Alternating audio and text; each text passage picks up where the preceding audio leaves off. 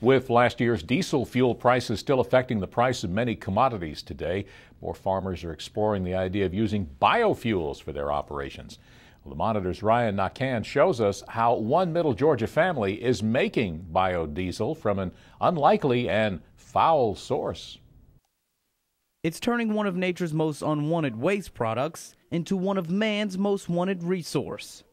Shaded in this storage shed, Richard Hogan and his father, Danny Hogan, explained to a group of farmers how they're turning chicken fat into biodiesel. It doesn't seem like you could run a car on used cooking oil or a fat poultry or a beef tallow, but it's a great idea. When a grant from the NRCA became available to assist a farmer in making biodiesel, Richard jumped at the chance to make his farm more self-sufficient. I wanted to get my feet wet and see how the process works, learn more about it. What we're really doing is just trying to make it for ourselves. And if we can be a little more self-sufficient on the diesel that we use on the farm, that would be super. Though the equipment behind me looks very complicated with all its knobs and switches, Richard Hogan says if he can do it, anybody can do it.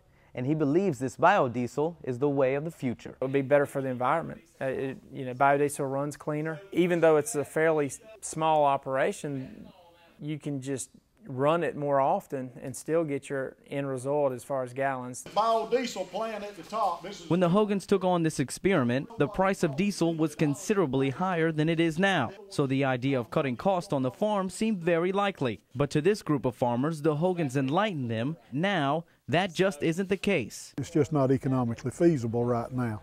If diesel goes on up, and it will, it may become a little more efficient, especially if you do it on a large scale. Right now, the amount of money it costs the Hogans to make 1 gallon of biofuel is $2.36. Compared to the average cost of diesel now, that is 14 cents more a gallon. And when purchasing large amounts of diesel like farmers often do, that could make thousands of dollars in difference.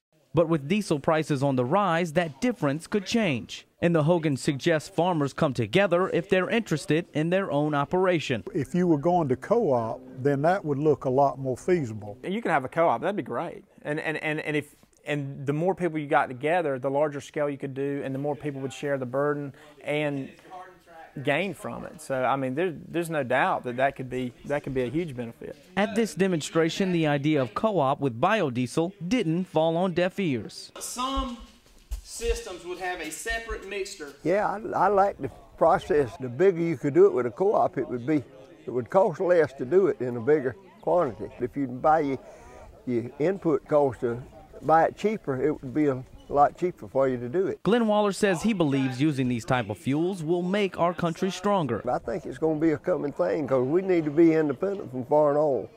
We don't need to be dependent on them. We need to use something that we can grow. But Richard Hogan knows for farmers, right now it all comes down to one thing. It all gets back to one thing, and that is cost of the ingredients going in. But with the expertise and ideas that he can now share with Georgia farmers, and the price of diesel creeping ever so slowly back up, the future of Hogan Farms looks a little more clear and clean.